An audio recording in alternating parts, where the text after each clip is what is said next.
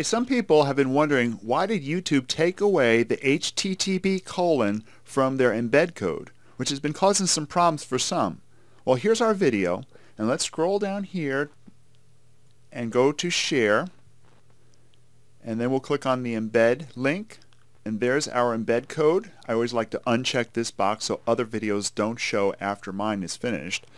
And I'm going to go here and copy the code and then paste it in my HTML editor. So here's the iframe code, and as you can see under source, it starts with // www.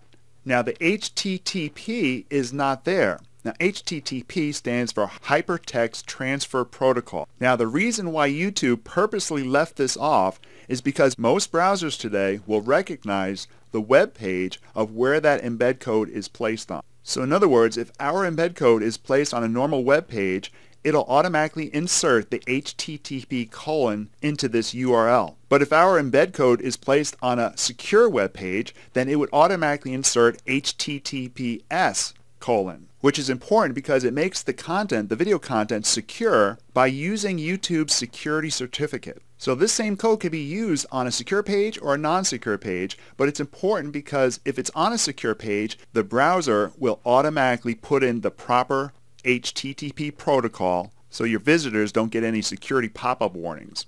Now the problem with this code is that if I'm previewing my page offline, here I'm using Internet Explorer, but it's trying to preview the file from my C drive, I'm going to get an error message and it's not going to show the video. That's because the web browser will only insert the proper protocol if the web page is hosted on the internet. So if I wanted to preview my page, I would have to go in here and manually put in HTTP : and we already have the //, which is the proper protocol for a normal non-secured page. Now when I preview the page, the video should be playing.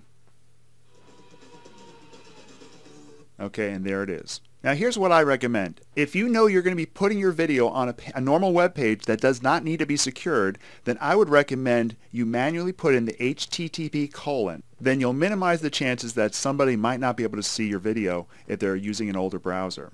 Now if you're on a secure server and you know that your video is going to be playing on that type of page, then all you need to do is go up here to HTTP and add the S. And because YouTube has it set up where they have a secure certificate on their server, it will work both ways with HTTP and HTTPS. And the HTTPS is probably the safest way to go because this embed code will work on a non-secure page and a secure page. It'll work either way. I hope this was helpful. If so, please let me know. I'd love to hear your thoughts and comments, which you can post below the video. Thanks for watching.